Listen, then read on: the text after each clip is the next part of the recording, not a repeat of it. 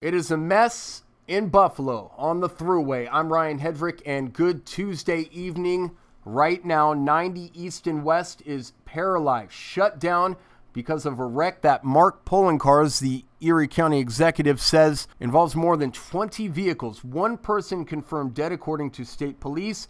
The reconstruction team is on the scene. Gridlock. You see the video here. A jackknife tractor trailer and people battling the elements is blowing and drifting snow has now made it whiteout conditions. We'll keep you up to date. I'm Ryan Hedrick, WNY News Now, where coverage comes first.